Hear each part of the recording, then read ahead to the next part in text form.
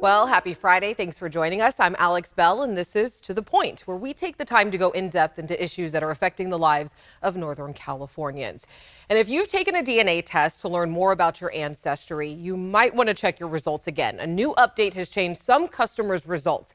Testing companies have been working to improve a deficiency that makes some people's results less accurate and less specific than others. For months now, Becca Habegger has been following two women's journeys of discovery as they have experienced this deficiency firsthand.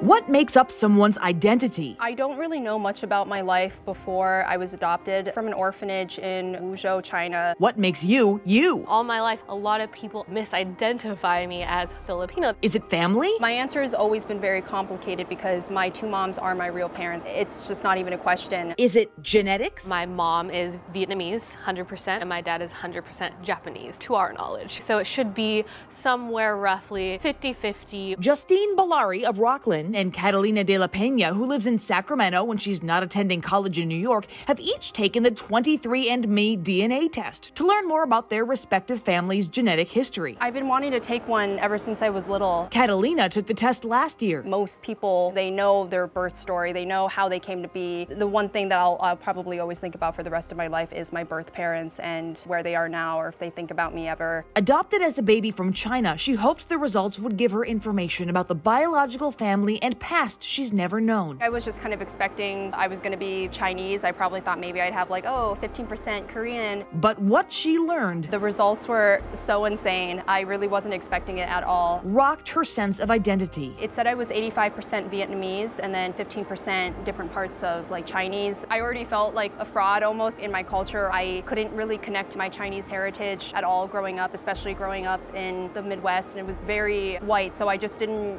I think, connect to my culture as much as I would have liked to.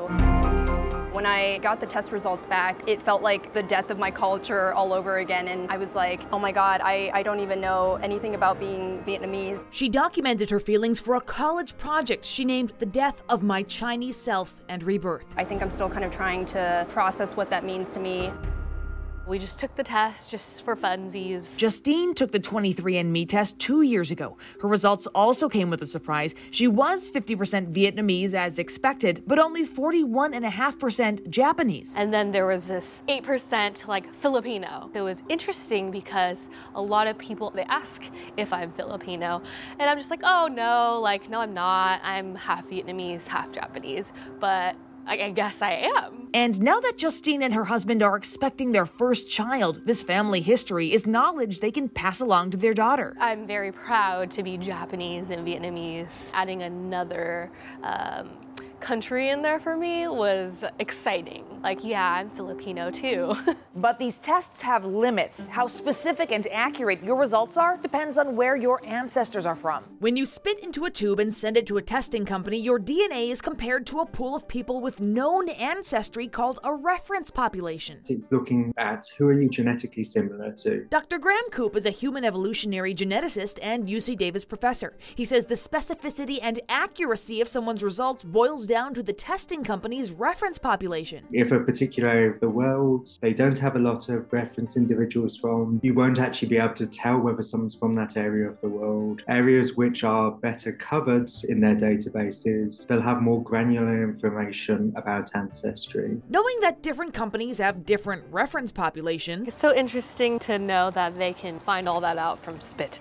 We asked Justine and Catalina if they'd like to take an Ancestry DNA test and compare it to their 23andMe results, like Justine's previously unknown Filipino ancestry. I would be interested to see if that does show up as well. Okay, so I'm gonna spit into the tube. Then we packaged up their samples and sent them off for testing. Very, very interesting. The Ancestry DNA test results came back in less than a month. Yeah. For Catalina, 56% Vietnamese. Some significantly different numbers. I guess my first thought immediately is I'm less Vietnamese than I originally thought. Saying I'm like 85% Vietnamese to like saying I'm half Vietnamese, half Chinese is definitely a lot to process. Wow, okay. Justine's Ancestry DNA test results included a total surprise. So the 23andMe said I was 50% Vietnamese. Ancestry says I'm 30% Vietnamese, which is very interesting. It says I'm 44% Japanese, which kind of aligns with the 23andMe. 10% Filipino. So I am apparently Filipino. And then it says I am 13% Southern China. So I'm Japanese, Vietnamese, Chinese, Filipino. That's a lot of things I didn't know I was. The whole being Filipino was shocking when I found that out. Adding in Chinese, that's even more shocking. We reached out to both companies to ask about the differing results. These are estimates based on reference populations, and those reference populations are typically different from one company to the next. Sam Ancona Esselman is a 23andMe product scientist. She says people with ancestry traceable to island nations like Japan and the Philippines tend to be easier to pinpoint. A population that's lived on an island for centuries or millennia is typically going to be a lot easier to identify as a distinct population just because of that geographic isolation than a population that, maybe is in the middle of a continent and has had a lot of kind of migration going through it. Because of extensive migration, she said, China proved to be more of a challenge for 23andMe scientists. China, we knew that there was work to be done. So they drilled down into a recent study and just earlier this month rolled out an update with more specific genetic populations within China, an update that changed the original results for Catalina. The updated results from 23andMe are more similar to my original Ancestry DNA results. Instead of 85% Vietnamese, as 23andMe originally reported, Catalina's results now show 63% Vietnamese and more than 20% from the southern Chinese province of Guangxi. Catalina let us share this with 23andMe's scientist. That's pretty cool to see that she has that really specific ancestry, and Guangxi is actually closer to Vietnam and kind of historically might have a little bit more of that shared genetic ancestry with Vietnam. We took Ancona Esselman's answers back to Catalina. The update that 23andMe have done is really great. It's really interesting how reference populations can really just affect your results. Which brings us back to the question of identity. It'd be great to get more accurate results on the first time, but I'm really grateful for that because it has helped me realize that identity is something that everyone, struggles with, and it's something that's very fluid and it can be always changing. A journey of discovery that goes beyond genetics. Justine is one of our colleagues here at ABC 10, and Catalina is our boss's daughter. We want to thank both of them for sharing their journeys and their discoveries with us these past several months. Quite an intimate journey that they shared with us so publicly, so thank you. Yeah, and Justine's getting ready to have her baby soon. She just went on maternity leave, and we could not be more thrilled to have an ABC 10 baby. So super excited about that. But you did mention two companies. You mentioned 23andMe and then Ancestry DNA.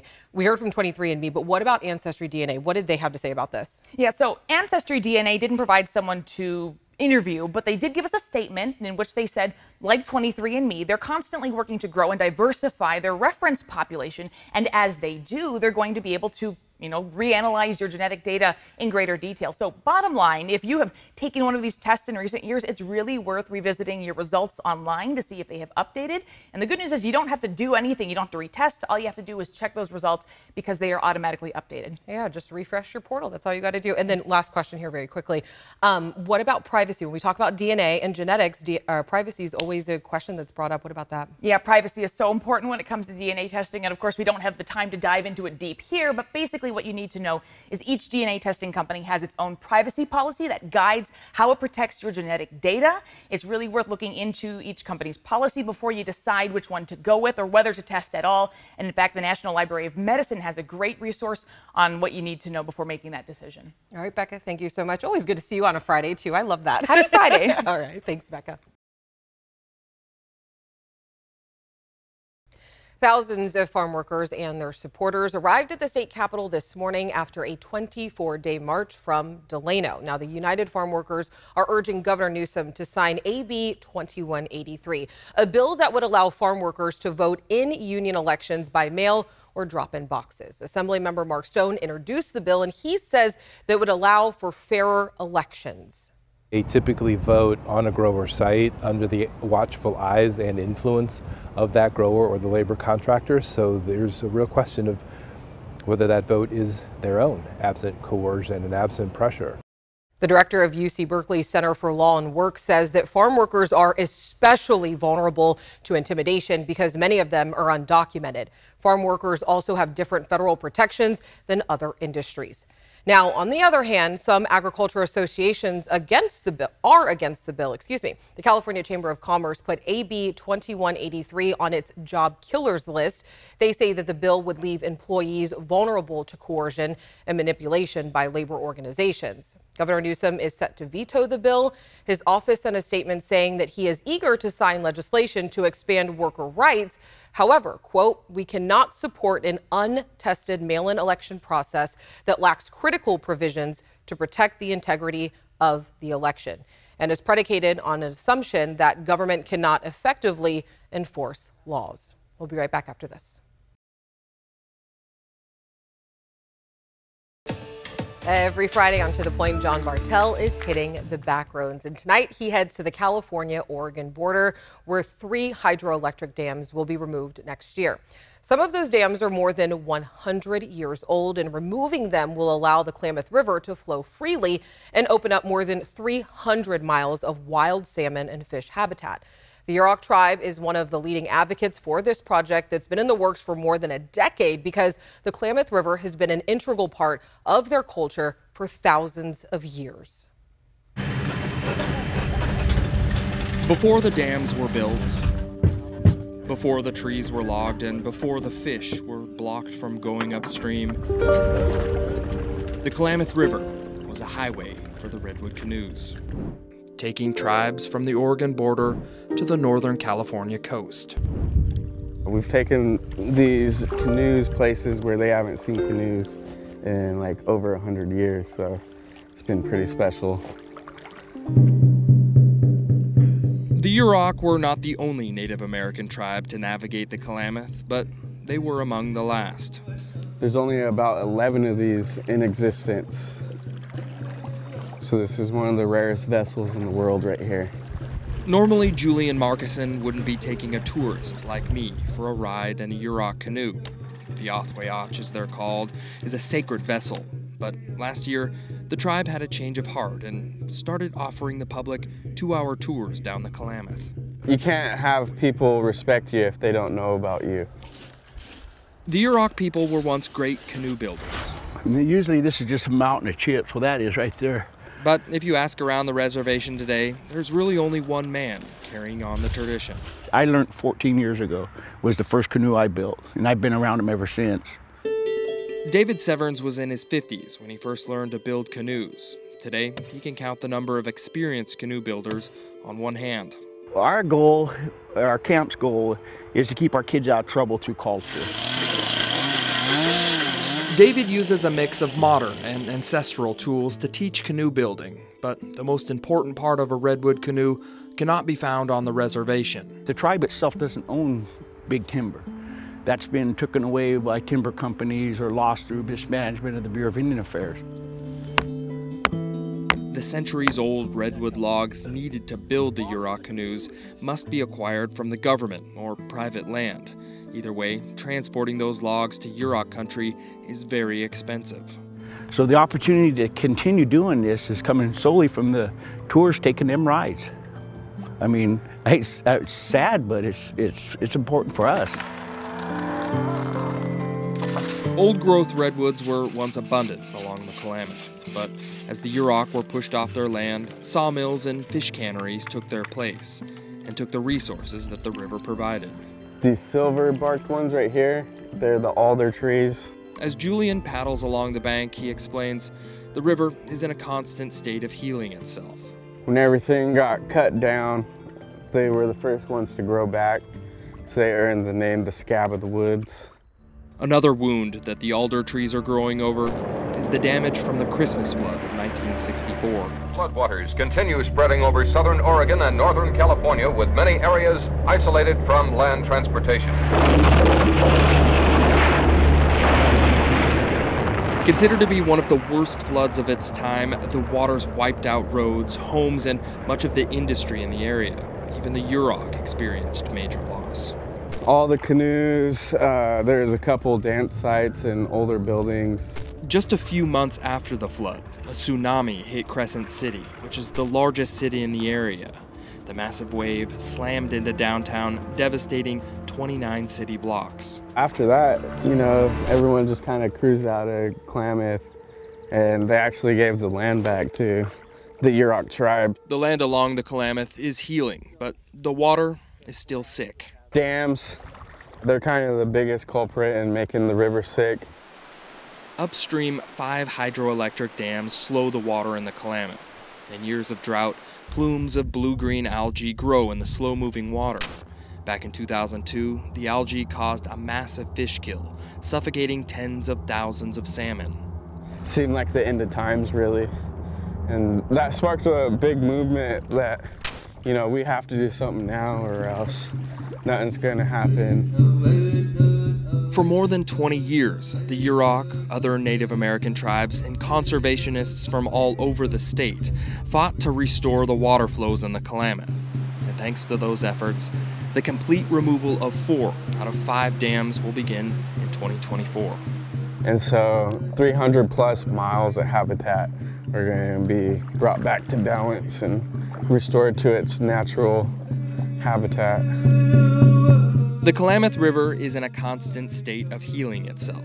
But instead of showing tourists how sick the river is, the Yurok hope one day they can show what happens when the river is cared for. From the Klamath River in Yurok country, I'm John Bartell. Hope to see you on the backroads. I'm really happy on this Friday because John Bartell is gracing us with his presence on this Friday. John, so good to have you on To The Point. As always, everybody loves your story, so I'm so happy that you're here. But I got to ask you, after the dams are removed, how long until those fish start coming in? Yeah, well, the Klamath tribe, or sorry, the Yurok tribe, they are actually going to, they're saying as soon as those dams are removed and that debris is cleared, they're going to be able to, those fish are going to be able to get right up to the top there. And when the dams are removed, what about water storage and then also electricity? Is that going to be a problem? Yeah, so the electricity is a big thing that's going to be impacted there.